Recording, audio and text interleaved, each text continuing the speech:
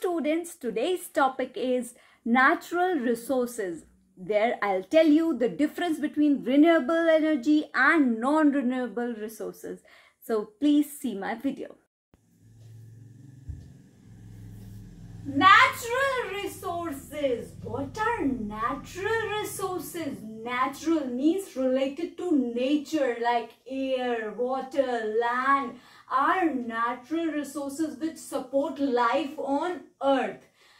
Based on these natural resources, there are two categorization of resources: renewable resources and non-renewable resources.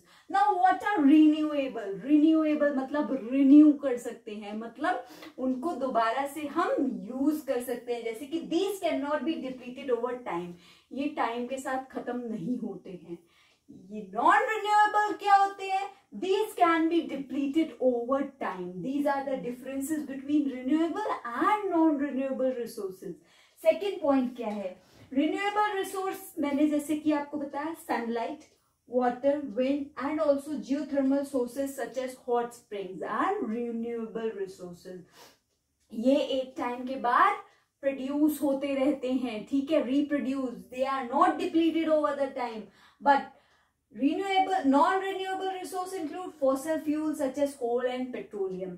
इनको form होने में बहुत time लगता है, over years. These are fossil fuels such as coal and petroleum. Now third point, most of these have low carbon emission.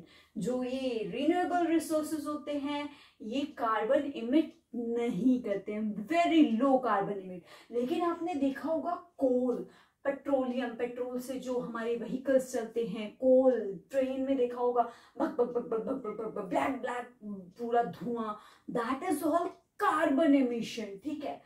Higher comparatively higher carbon emission है as compared to renewable resource. Now the upfront cost of renewable energy is high. Upfront cost मतलब कि हम जो renewable resources से energy produce करते हैं उसका जो इंस्टॉलेशन होता है, जनरेशन ऑफ इलेक्ट्रिसिटी, उसका जो पावर प्लांट होता है वो बहुत ही हाई मेंटेनेंस, अपफ्रंट कॉस्ट बहुत ही हाई है. लेकिन non renewable energy has a comparatively lower upfront cost, उसकी बहुत ही लोअर अपफ्रंट कॉस्ट होती है. Now infrastructure for harvesting renewable energy is expensive and not easily accessible in most countries.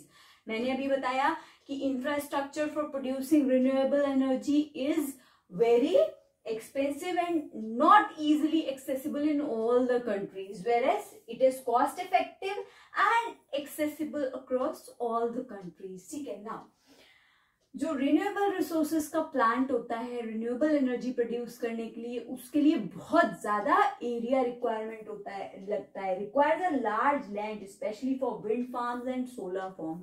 बहुत बड़ा area requirement चाहिए होता है. लेकिन नॉन रिन्यूएबल के केस में not much required, area is not much required, ठीक है. नाउ मैंने आपको डिफरेंसेस बताए renewable and non renewable resources के. अगर आपका कोई और भी टॉपिक है प्लीज कमेंट कीजिए. Keep watching my series. Bye bye, happy learning.